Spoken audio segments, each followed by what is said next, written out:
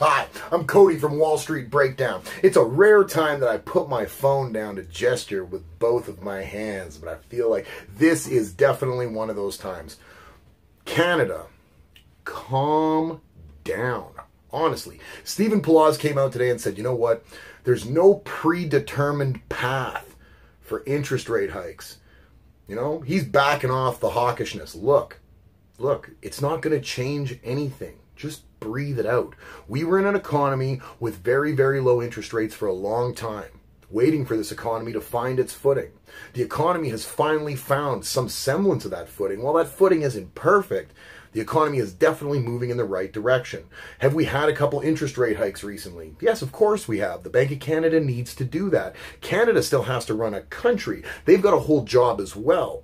But for us to get all up in arms like that, because of what Stephen Poloz does, or to assume that there's like some preordained direction that we're working in, is definitely not the right way to go about thinking this. First off, what Canada's going to do is they're going to see this through as the dominoes fall. Now, I can't tell you how that's actually going to play out. I don't think anybody could. But we need to let the actual professionals run the government the way they believe the right way is. And Stephen Poloz and the Bank of Canada, so far, what I thought the 2 rate hikes were the right call. Second, they don't need everybody in the economy freaking out every time something like this happens. You have to remember, if your interest rates go up, let's just say they go up. They just went up, right? Stephen Poloz raised them. Inflation's going up. Cost of living, all that stuff, housing is going up. But you know what else is going up? The amount of money you make. The amount of money you make is going up all the time. The reason these interest rates are going up is because Canada is doing better. So when you look at it as one individual standalone fact, yeah, are you going to have to pay higher interest rates on stuff? Yeah, you're going to have to. Anything you go get a loan on, mortgages, all this kind of stuff, you're going to have to pay a bit of a higher interest rate. But does that not mean as a whole that our prosperity has finally somewhat returned to a state of normal? That's what we've been looking for.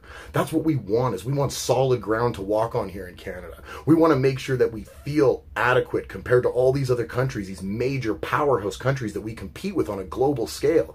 We're about 40 million people here. Sure, we cover a lot of square footage, but we don't cover the same amount of populace. We don't cover the same market spaces that a lot of other countries do. For us to be finally back on some stable ground and moving forward, and trust me, we are moving forward. We are not moving backward here in Canada.